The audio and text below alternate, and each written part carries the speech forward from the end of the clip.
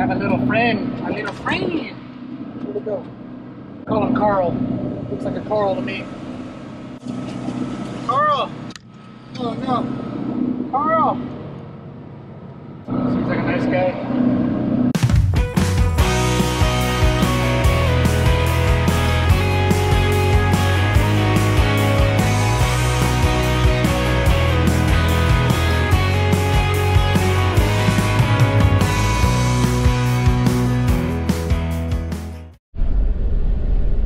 Hey guys, welcome to Gulch Hay Farms. It's good to see you, as always. Before we kick this video off, please do not forget to like it. Gosh, it helps us out so much. We need those likes, baby. If you're new here, subscribe.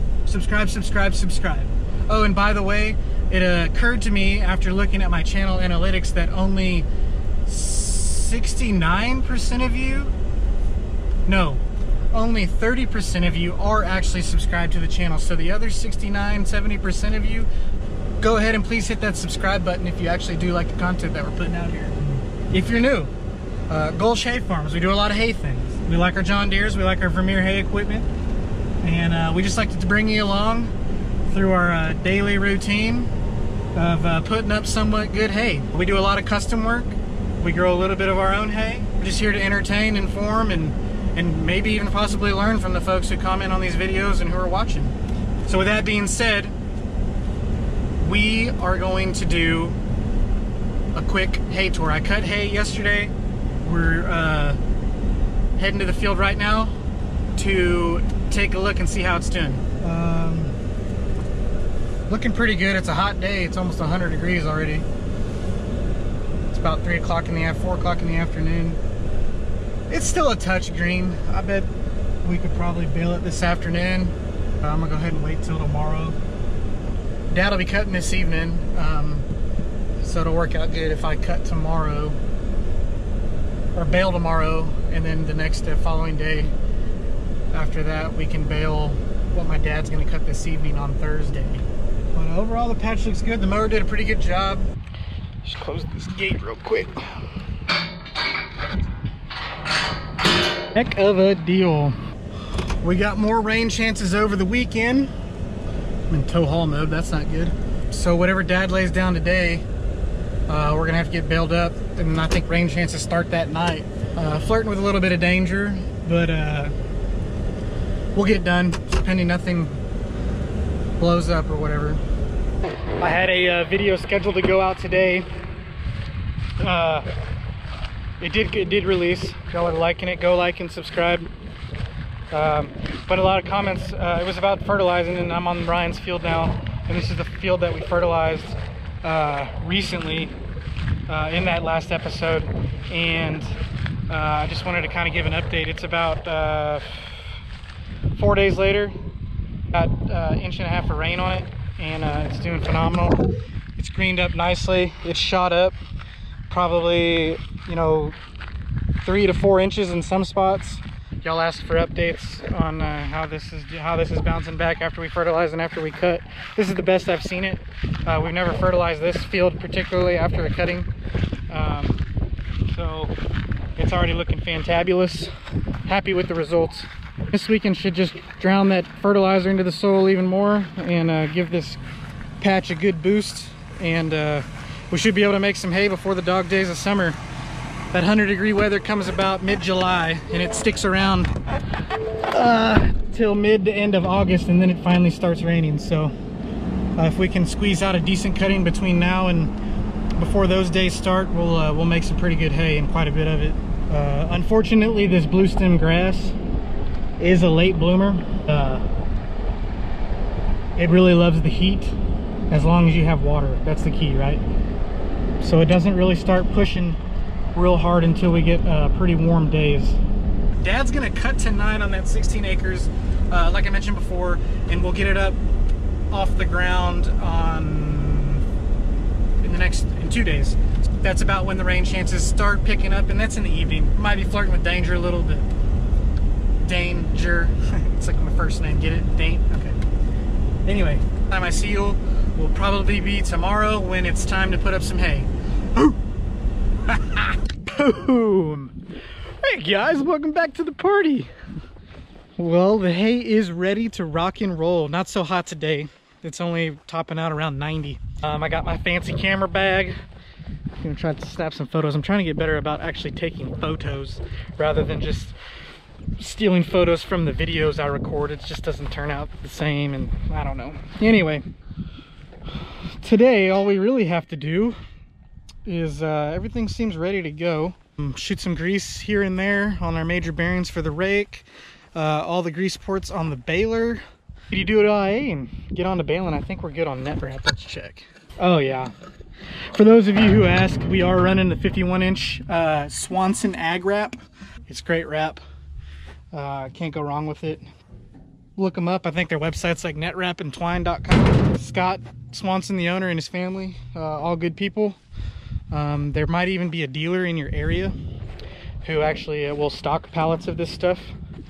I know we have a dealer here, and they do a good job of keeping stuff in stock, so I don't have to even order pallets at a time, even though I probably should buy pallets at a time, or a pallet at a time.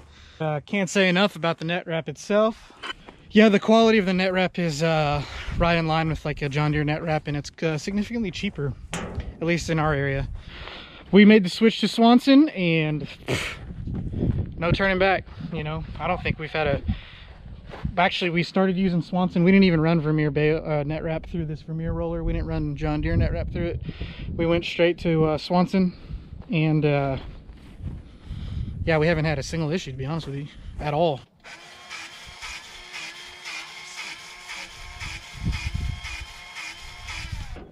Like to do a good 12 pumps, you know?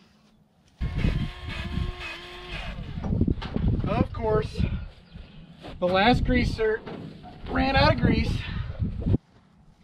Good to go. Alrighty, 10 minutes later for me and probably like 32 seconds for you. We are all ready to go. Chains oiled. Also, I want to know, comment below, please, for all you guys who are carrying around grease guns and extra grease in your trucks. How do y'all keep that all clean? And how do y'all dispose of the empty grease cartons? It's just a mess. It's the only thing I don't like about greasing and stuff. I know it's important. Sorry, I had to go air up a tire, but I'm back. Y'all probably didn't even notice I was gone though. Here's our field. I missed the spot. Well, we made it in. Backing it up on the road always gets real interesting, but I actually did pretty good this time. All right, unfolded. Ready to eat some hay. Well, I gotta wait for the monitor to fire up there. Well, we're baling. I've got 8 bales on the ground. Here's one.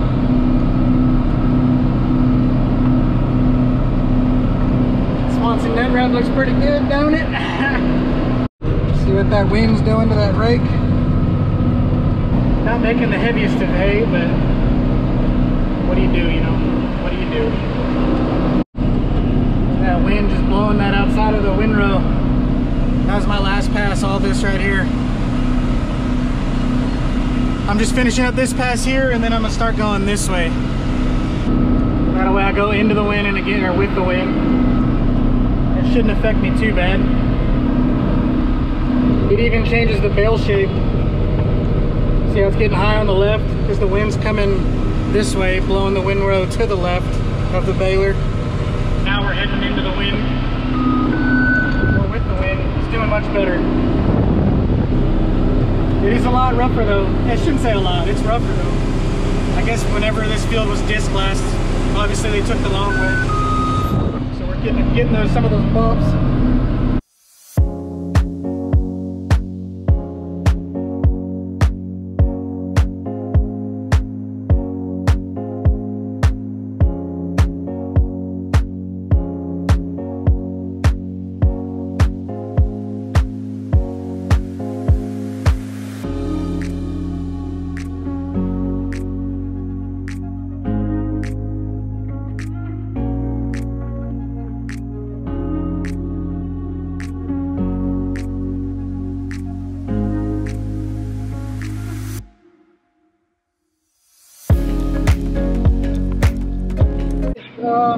light. Made 25 bales so far.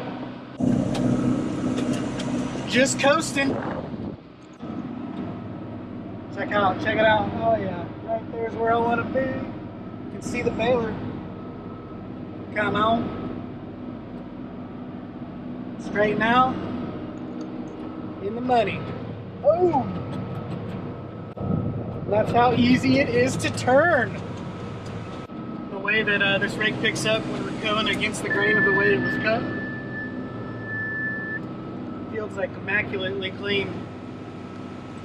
A few little ears, but the mower did a good job too. I like it. There's Carl again. See you, Carl. Well, Dad just showed up. Brought me a refreshment. Maybe 10 more minutes left of rolling. This is all I got left. It's making good hay. Not too real fine stem. Obviously blue stem. It's pretty stemmy. This stuff's real fine stem, so it's probably a little bit more palatable for the cow. It's gonna make nice hay. Nice blue stem hay anyway. And that's it. That is all she wrote. Last bale. Right out of full one too. Definitely need to check that. Three-way splitter remote. This is the rake fall. This is the pickup up. The pickup's up. This is the wheels up. And then this is the fold for the rake. Hold each button and then activate your hydraulic lever. Got that road gear. Can you imagine if we actually baled this fast? Holy cow. Woo. All you folks who are old school Johnny fans, y'all tell me what y'all like better. Comment below. Quad range or power shift, and why? And include your activity, whether it's mowing, baling hay, raking. Let me know what activity it is that you like and why, and what transmission it is that you like for that activity. Does that make sense? We swapped our power shift, which is our 4255, our four-wheel drive rig. We swapped it over to cutting. One, because you travel in the field and the four-wheel drive is smoother, typically. And two, it's easier to downshift through multiple gears rather than this quad. You can only downshift through one gear without clutching. So, look at that though, like a churn.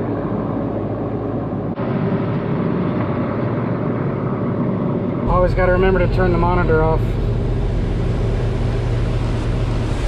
31 bales. Not great, but still early. We'll get 3 cuttings and make 3 cuttings of nice hay. That's the best part about it. Tractor sounds so good coming down the road. Yeah. Dad made it with refreshments. Hey guys, Grayson and I just decided to, you want to say hi? Grayson and I just wanted to come and check on Dad real quick. Oh, you waving now? There you go, wave to the camera. Yeah. Grayson and I just wanted to come out and check on Dad. He's rolling this 16 or 17, however many acres it is over here. We did dodge a bullet last night. Had some pretty aggressive storms out west. As soon as they got here, they disintegrated, so we dodged a bullet.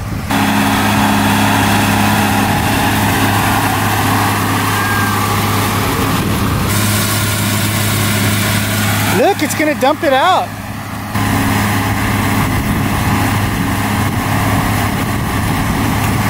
You can't tell me that's not a nice hay bale. Right? Whoa, how tight is it? Oh, wow.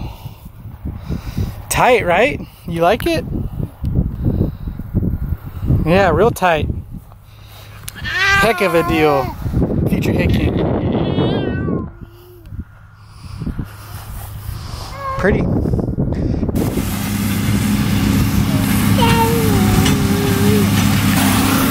how nicely this mower mowed. Isn't that great, Grayson? Head. But anyway, that's all we have, folks. Appreciate y'all tagging along. Don't forget to like, comment, and subscribe if you're new here. Subscribe if you're visiting often and you like the content. We love y'all. Gold Shade Farms loves you. Grayson loves you. Pops loves you. Thanks again. We'll see you on the next one.